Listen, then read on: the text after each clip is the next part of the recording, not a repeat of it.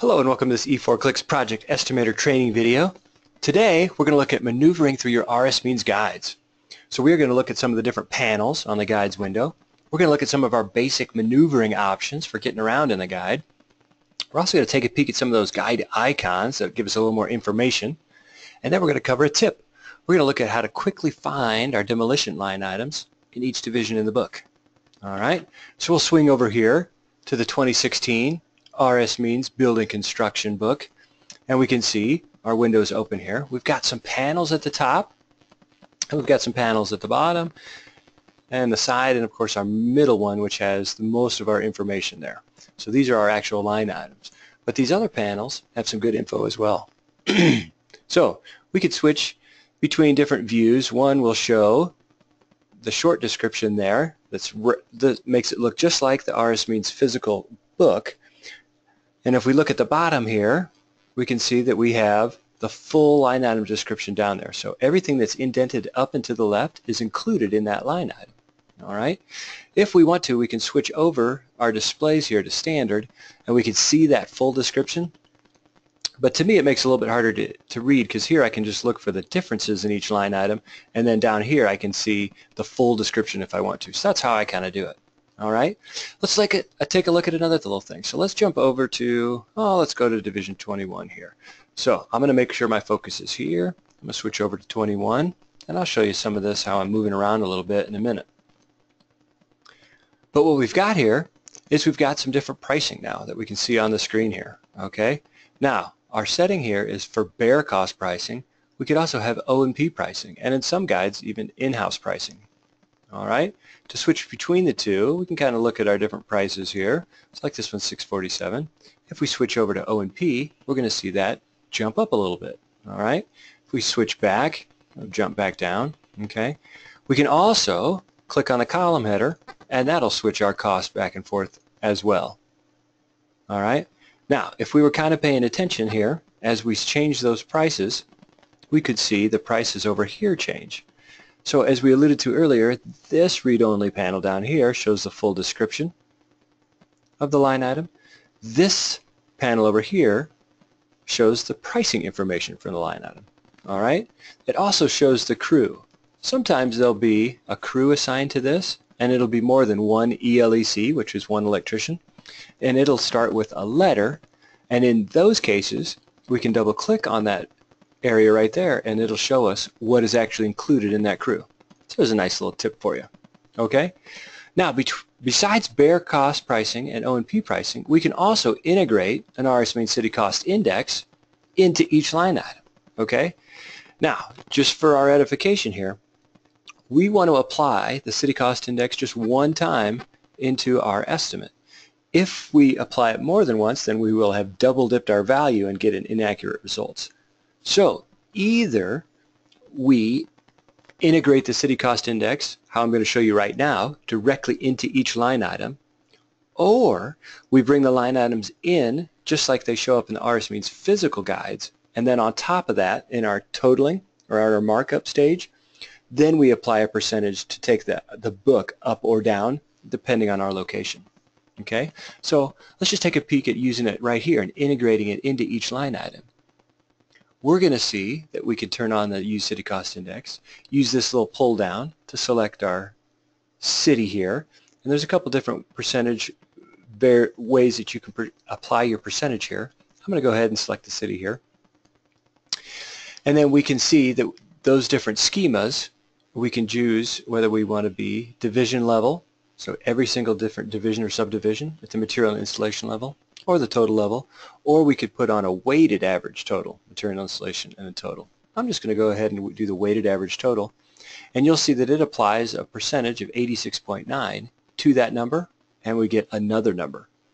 So here, if we want to show exactly what the book was, we might want to do our City Cost Index at the totaling level, as opposed to doing it right here, where we'd actually change the values in the book if somebody wanted to verify with the hard copy book to see what they are. All right? So I hope that kind of makes sense to you a little bit there, but those are some of the different panels that we have, and they kind of obviously affect our pricing and how the window looks. Okay? So let's jump over. I was jumping around a little bit, but let's kind of see what I was doing. Okay, so some of the time I was using the mouse, other times I was using hotkeys. Okay, so I was basically using the keyboard to maneuver around. So let me show you what we got. All right, first let's look at the locate field. So this field we've seen before, but let's go over some of the details of it again. The locate field only looks at one column, okay, and in this case it's the line item number. Okay, so if we want to navigate by the line item number, we can do that. Okay, so if we wanted to find out or jump straight to the structural steel members, which we all have memorized that number. I really don't, but I wrote it down for this case. But we could just type in 05, 12, 23, 75. E4 clicks will put the dashes in for us, and it will let us find that number real quick. Okay, and jump us right there into the book. Pretty cool. Now, how do we clear our locate field? Anybody remember? If we hit backspace, that'll take us one. It'll delete one at a time, obviously. If we use our up or down arrow keys, basically move through our list, then it will clear out the entire locate field. Okay? Now, did you notice that I was keeping my focus right here in the book, and then I was typing in my numbers? All right? If I clicked up here into the locate field, and I want to go back to the very beginning of the book. If I click into the locate field, then I have to press the tab key on the keyboard, leave that field basically, and then the guide will jump for us. So if we keep our focus down here, it works just a little bit faster. All right? Side note, if we're going to look for finding items based on words, that's where we're going to go back to our search utilities, which we covered in previous videos, and use those. Okay? So let's look through this a little bit. I'm going to jump around a little bit. I'm going to go to the beginning of Division 9. Okay? Here we can see that I've been moving around, and I've been doing that with my arrow keys on the keyboard. So up and down arrow keys will take us up and down through the book one at a time. Okay? If we'd rather use our mouse and our scroll bar here, we could use the up and down arrow keys to move up and down one item at a time.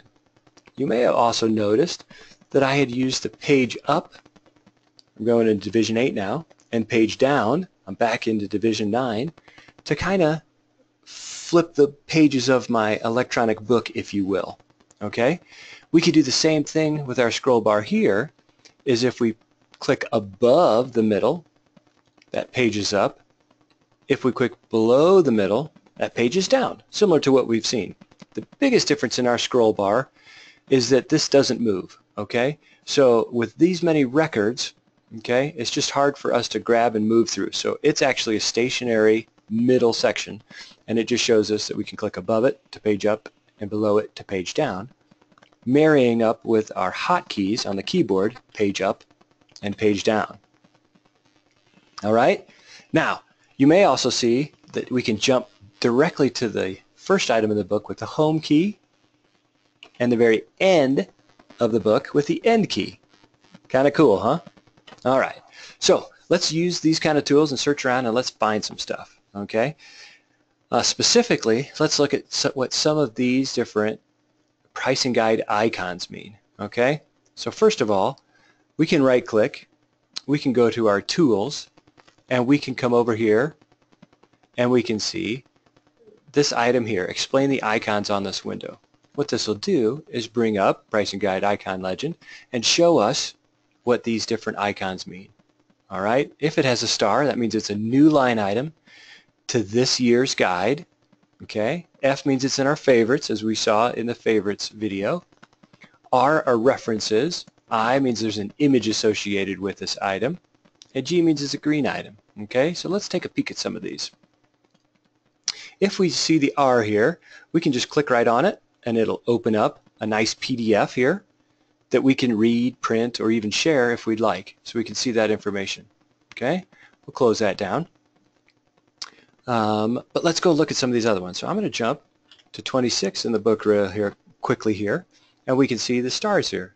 So these are brand new items in this year's guide, and you can see that we've added some labor adjustment factors to the entire 26th division. Pretty cool, huh? All right. So that kind of gives you an idea. All right, so here's references again. Here we see favorites. If we see a reference with multiple references, when we click the R, it'll give us the option of which one we would like to open, which is kind of cool. All right, so we just highlight the one we'd like to open, click open, and it'll do that. Okay.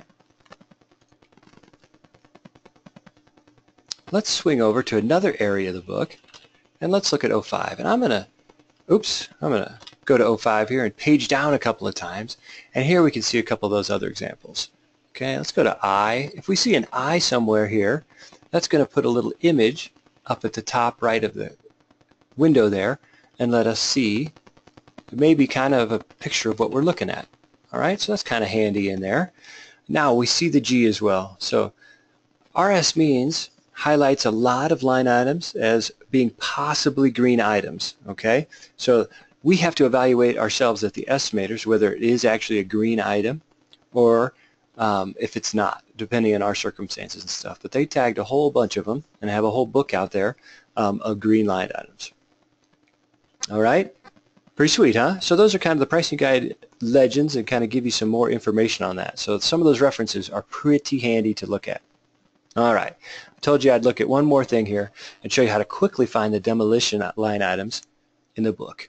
Does anyone know where those are at? If you answered Division 2, you were correct a few years ago, but RSMeans has moved those. They've actually moved them to the beginning of each division. So let's go to 09, all right, and we can kind of look. The 09-01 series is a little bit of maintenance, okay? So they're doing some carpet maintenance and some wallboard repairs, that kind of stuff. Let's page down one more time, and we can see when we go to 09-05, we see common work results for finishes. And if we go to 09-05-05, we see the selective demolition for finishes. Okay, we can see ceilings first, we can see flooring next, then we'll even jump into walls and partitions after a bit. Okay, so again, I'm paging down to move through that a little bit. So the demolition line items are going to be at the beginning of each division.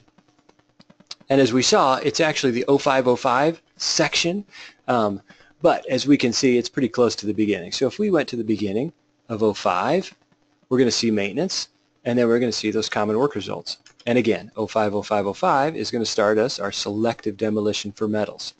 Okay, if we did 26, 05-05-05, again, we're in the selective demolition for electrical. Okay, so I hope that kind of helps you out a little bit, all right? So you can find those maintenance sections, and maybe even more importantly, those demolition sections a little bit easier. All right, so I hope this video has helped you maneuver through the guide a little bit, give you some hints and pointers on how to maneuver around and kind of just make you just a little bit more efficient, all right? So hopefully this helped. Please look at our other training videos or give us a holler if you need any help at all. Thank you so much and have a fantastic, fantastic day.